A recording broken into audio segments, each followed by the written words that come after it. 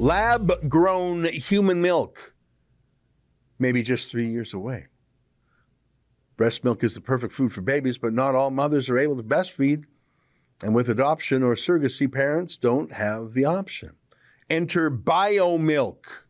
The North Carolina-based startup is working to create human milk outside of the body, from burgers to breasts. The idea first came to co-founder and chief science officer Layla Strickland in 2013 after she heard about the world's first lab-grown burger.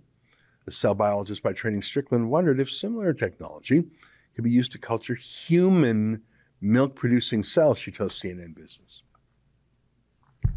Maybe just read a little bit more. I find this stuff really gross, sorry.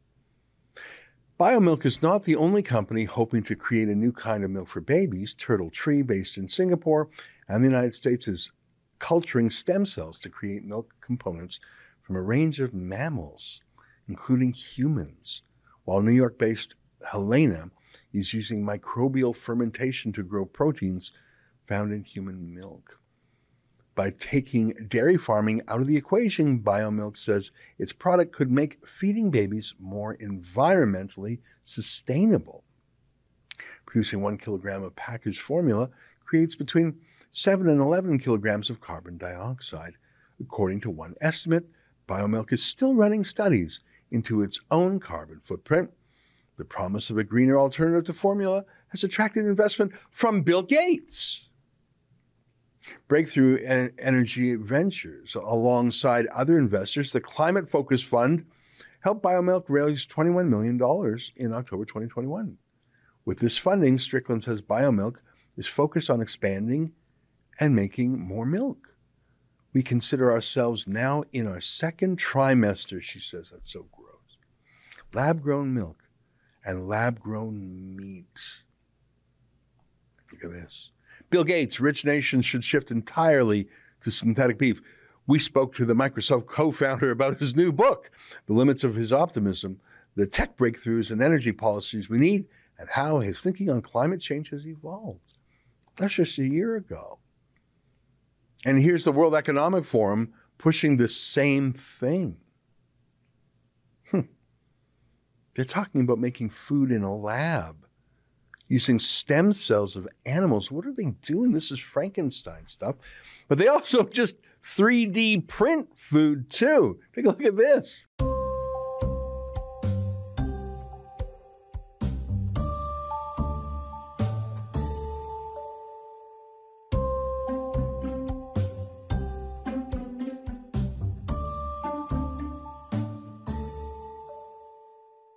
We are creating a matrix here, which is a plant-based matrix, but we are ordering the fibers as if they were muscular fibers. So we are micro-extruding these filaments so that the plant-based stick has at the same time the appearance and the texture of an actual beef stick.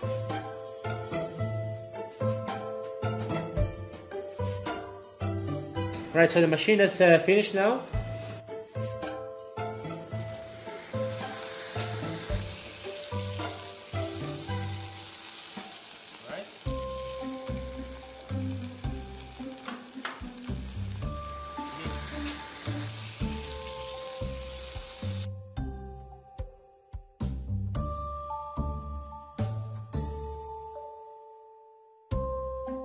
When we tear this apart, you see the fibers, because we are trying to replicate what is inside the muscle of an actual animal. What do you think? I like it. Yeah? Yeah. Sounds better.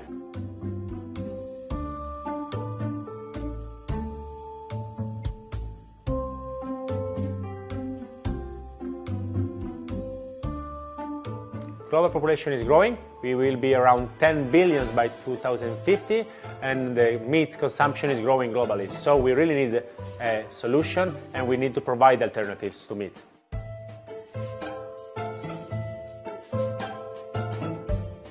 What's going on here? Why is Bill Gates behind so many of these weird projects?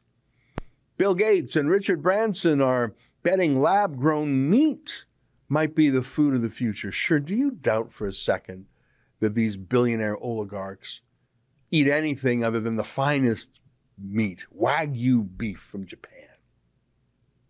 They eat whatever they want. I mean, it's not like Bill Gates has a lot of respect for life.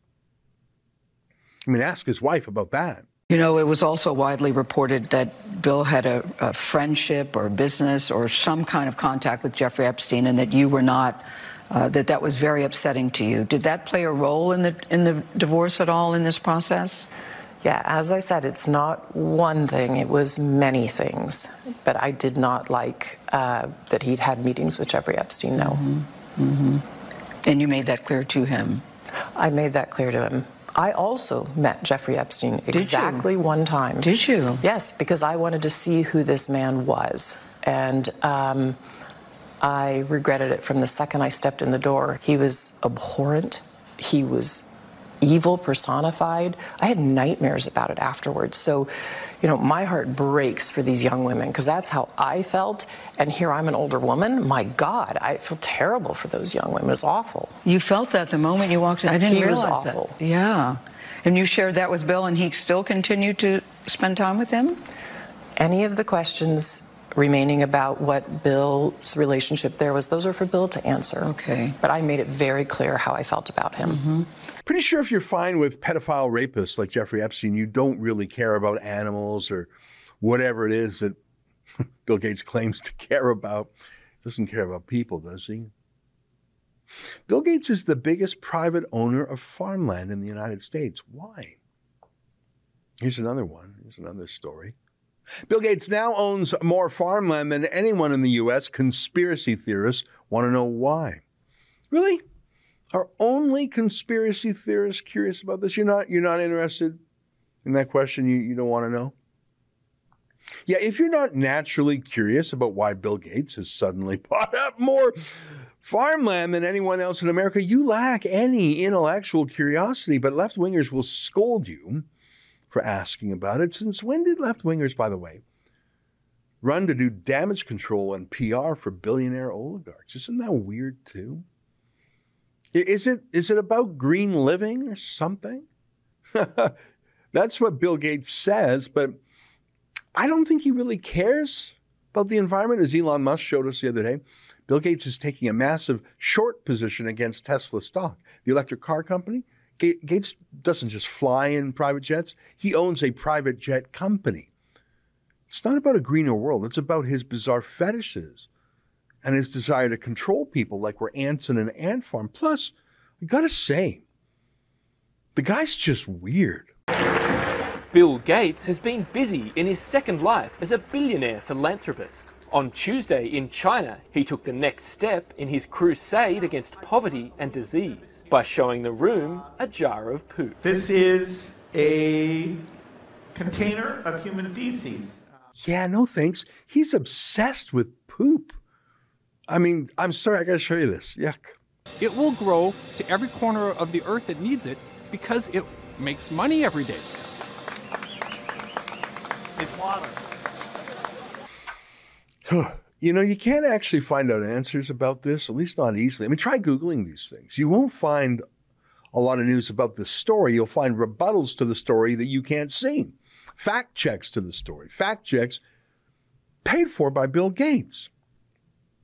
Just a reminder, Bill Gates, who has paid more than $300 million to media outlets, much in the same way that Justin Trudeau has done. You really can't ask him tough questions.